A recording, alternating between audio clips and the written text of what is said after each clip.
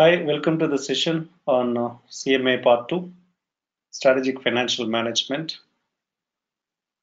Uh, in this session, we'll be discussing about uh, financial statements, what financial statements are prepared by a corporate to solve the requirements of various users of financial statements.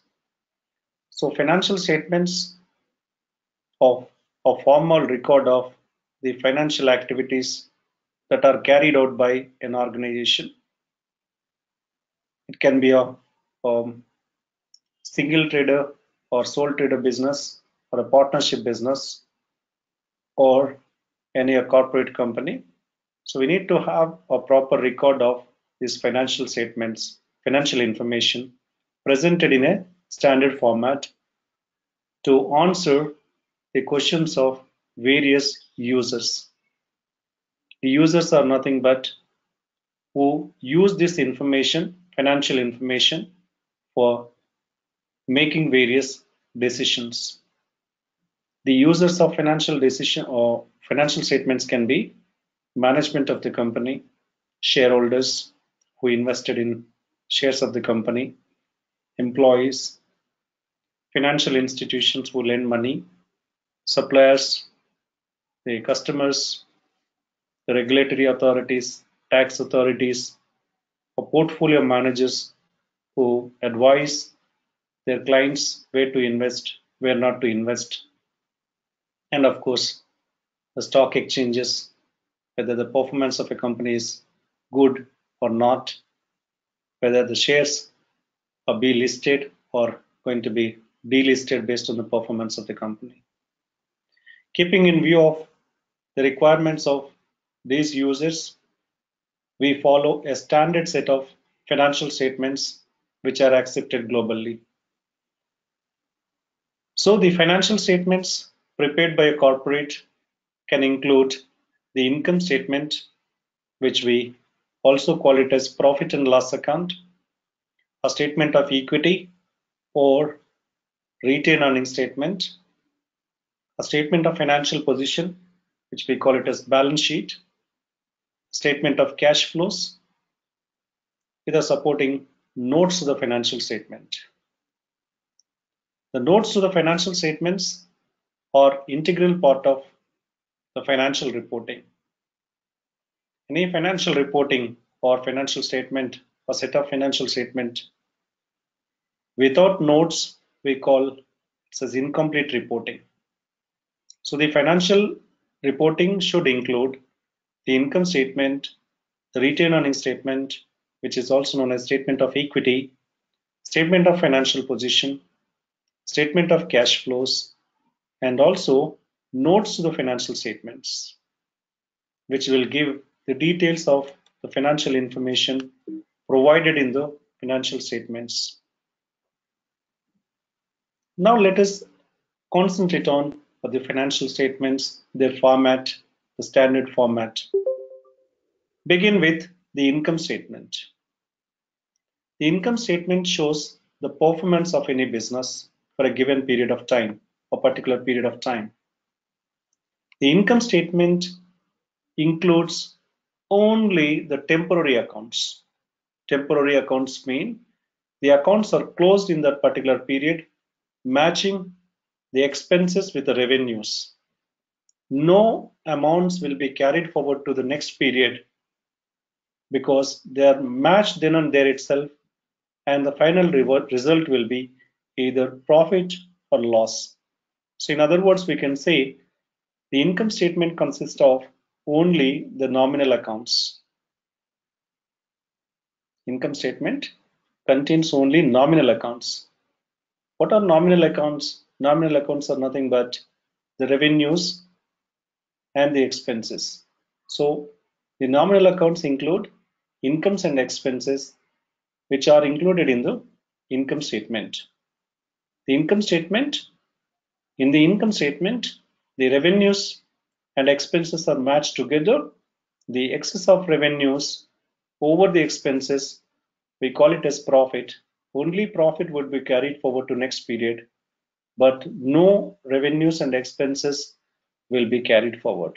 That's the reason why in the next accounting period or next financial period, we do not have any balances, brought down figures for your revenues and expenses, whereas your assets and liabilities, equity, will have opening balances.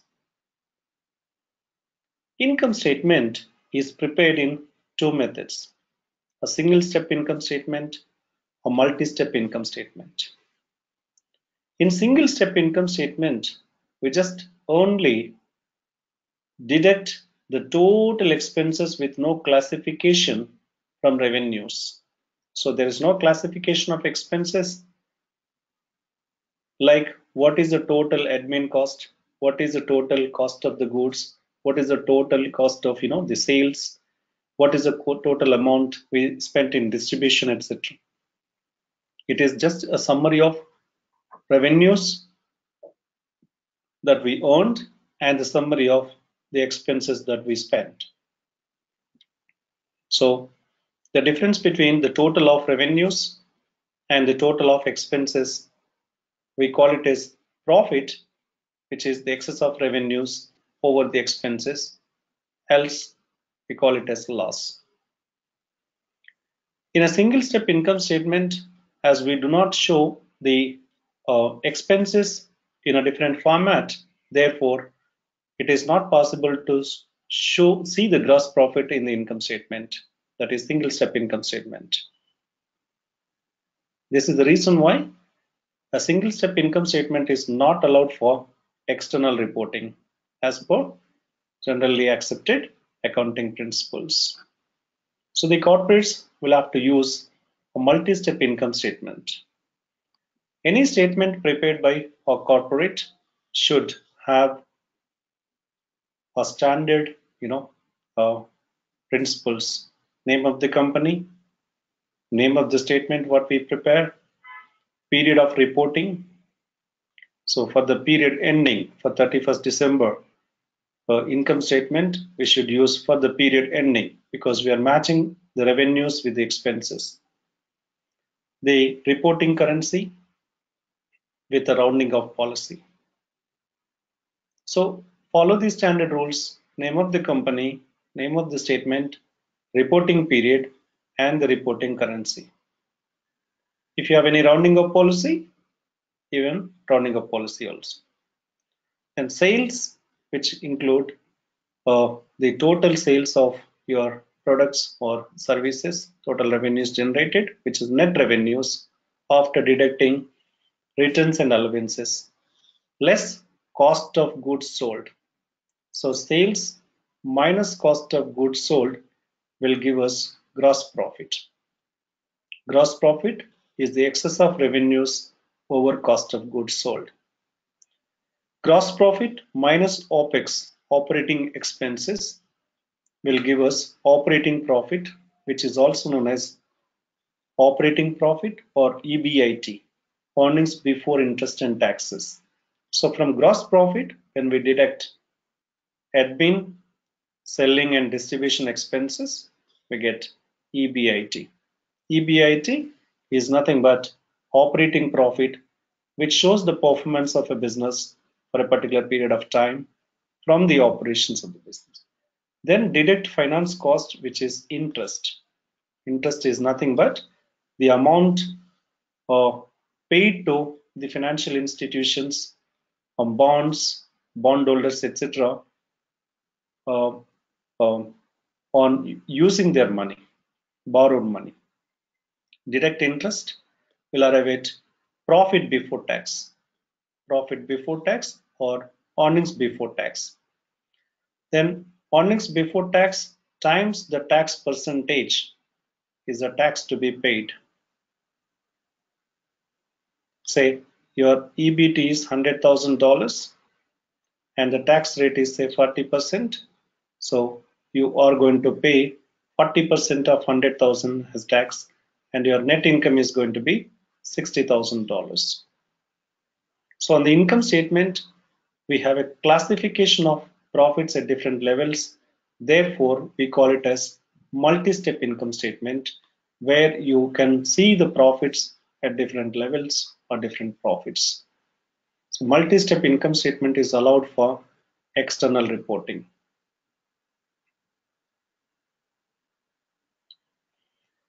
In the income statement, we use a term called COGS, cost of goods sold. It is nothing but when we sell a product for, say, for example, $120, it has a cost that we bought it for, say, for example, $80. We spent $5 to bring the goods available for sale. Then all the costs incurred to make the products available for sale is called as cost of goods sold.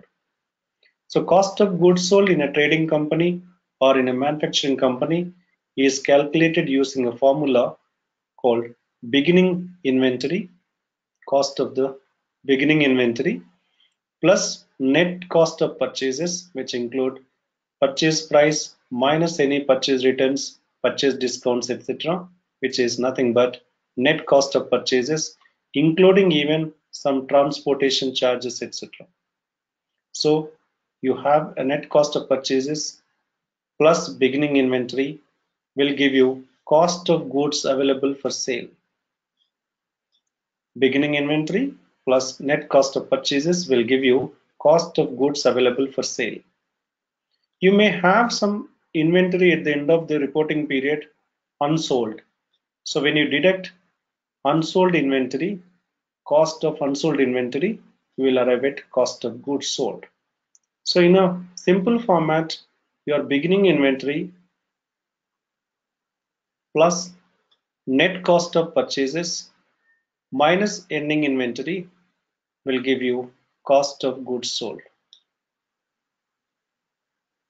Cost of goods sold. So these purchases include the purchase cost of the purchases minus purchase returns plus any transportation, etc.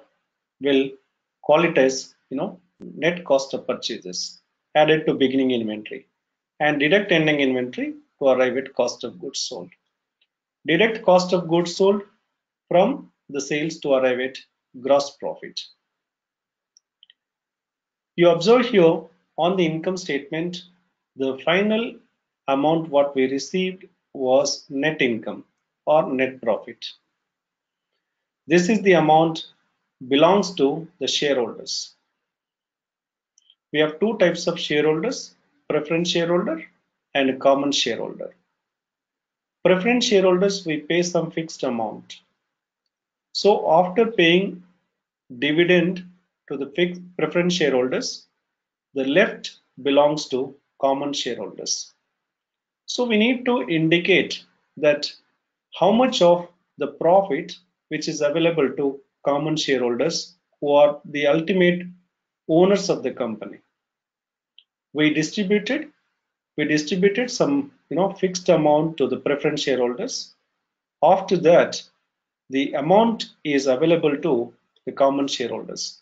Therefore, from net income, deduct dividend to the preference shareholders and divide it by the number of shares, you will get the profit available to common shareholders per share. Therefore, it is called as EPS. EPS stands for earning portions of various users. The users are nothing but who use this information, financial information, for making various decisions. The users of financial decision or financial statements can be management of the company, shareholders who invested in shares of the company, employees, financial institutions who lend money, suppliers, the customers, the regulatory authorities, tax authorities, or portfolio managers who advise their clients where to invest, where not to invest, and of course, the stock exchanges, whether the performance of a company is good or not, whether the shares are be listed or going to be delisted based on the performance of the company. Keeping in view of the requirements of these users, we follow a standard set of financial statements which are accepted globally. So the financial statements prepared by a corporate can include the income statement, which we also call it as profit and loss account, a statement of equity or retained earnings statement, a statement of financial position, which we call it as balance sheet, statement of cash flows with the supporting notes to the financial statement. The notes to the financial statements are integral part of the financial reporting. Any financial reporting or financial statement or set of financial statement without notes, we call it as incomplete reporting.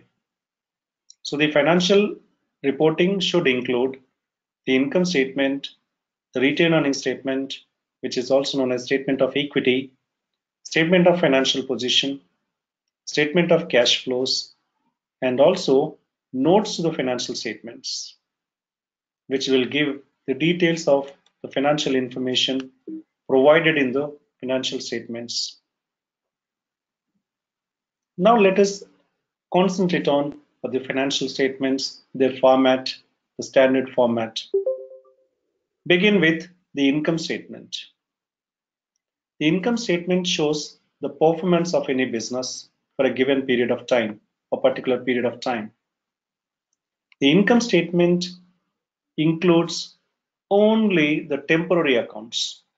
Temporary accounts mean the accounts are closed in that particular period, matching the expenses with the revenues. No amounts will be carried forward to the next period because they are matched then and there itself, and the final result will be either profit or loss. So in other words, we can say the income statement consists of only the nominal accounts. Income statement contains only nominal accounts. What are nominal accounts? Nominal accounts are nothing but the revenues and the expenses. So the nominal accounts include incomes and expenses which are included in the income statement. The income statement, in the income statement, the revenues and expenses are matched together. The excess of revenues over the expenses, we call it as profit. Only profit would be carried forward to next period, but no revenues and expenses will be carried forward. That's the reason why in the next accounting period or next financial period, we do not have any balances, brought down figures for your revenues and expenses, whereas your assets and liabilities, equity, will have opening balances. Income statement is prepared in two methods: a single step income statement, a multi-step income statement. In single step income statement, we just only deduct the total expenses with no classification from revenues. So there is no classification of expenses like what is the total admin cost, what is the total cost of the goods, what is the total cost of the sales, what is the total amount we spent in distribution, etc. It is just a summary of revenues that we earned and the summary of the expenses that we spent. So the difference between the total of revenues and the total of expenses, we call it as profit, which is the excess of revenues over the expenses, else we call it as loss. In a single step income statement, as we do not show the expenses in a different format, therefore it is not possible to see the gross profit in the income statement, that is single step income statement. This is the reason why a single step income statement is not allowed for external reporting as per generally accepted accounting principles. So the corporates will have to use a multi-step income statement. Any statement prepared by a corporate should have a standard, principles: name of the company, name of the statement what we prepare, period of reporting. So for the period ending for 31st December, income statement we should use for the period ending because we are matching the revenues with the expenses. The reporting currency with a rounding off policy. So follow the standard rules: name of the company, name of the statement, reporting period, and the reporting currency. If you have any rounding up policy, even rounding up policy also. And sales, which include the total sales of your products or services, total revenues generated, which is net revenues after deducting returns and allowances, less cost of goods sold. So sales minus cost of goods sold will give us gross profit. Gross profit is the excess of revenues over cost of goods sold. Gross profit minus OPEX, operating expenses, will give us operating profit, which is also known as operating profit or EBIT, earnings before interest and taxes. So from gross profit, when we deduct admin, selling and distribution expenses, we get EBIT.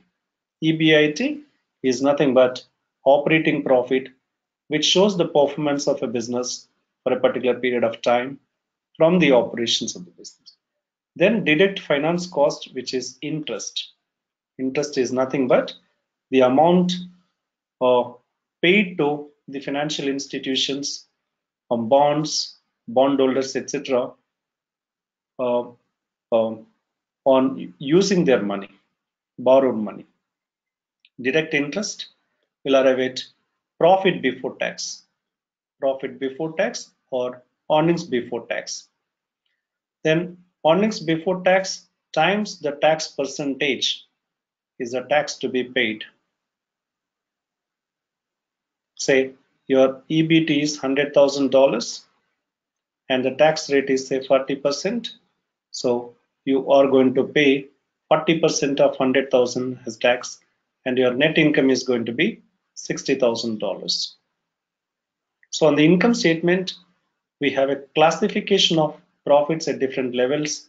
Therefore, we call it as multi-step income statement, where you can see the profits at different levels or different profits. So multi-step income statement is allowed for external reporting.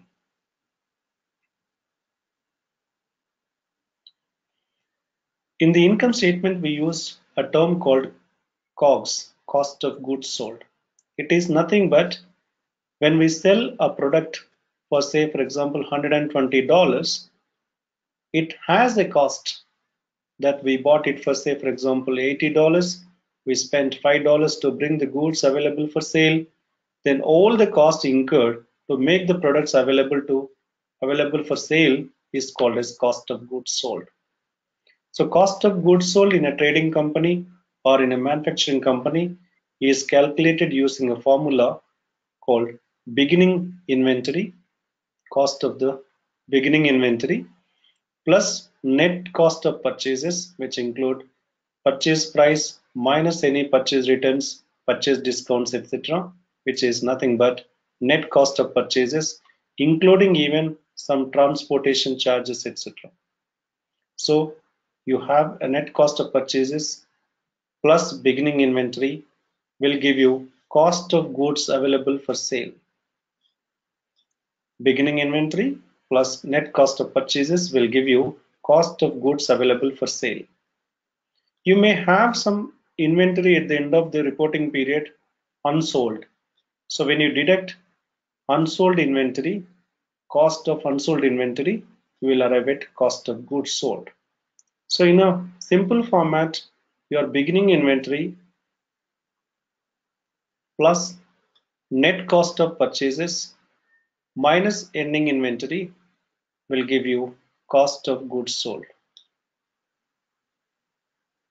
Cost of goods sold. So these purchases include the purchase cost of the purchases minus purchase returns plus any transportation, etc., will call it as net cost of purchases added to beginning inventory, and deduct ending inventory to arrive at cost of goods sold. Deduct cost of goods sold from the sales to arrive at gross profit. You observe here on the income statement, the final amount what we received was net income or net profit. This is the amount belongs to the shareholders.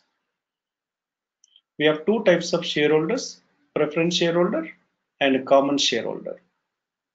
Preference shareholders, we pay some fixed amount. So after paying dividend to the fixed preference shareholders, the left belongs to common shareholders.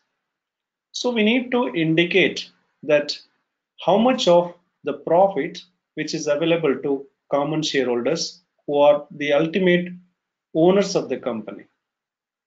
We distributed some fixed amount to the preference shareholders.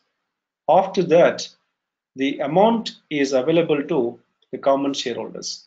Therefore, from net income, deduct dividend to the preference shareholders and divide it by the number of shares, you will get the profit available to common shareholders per share.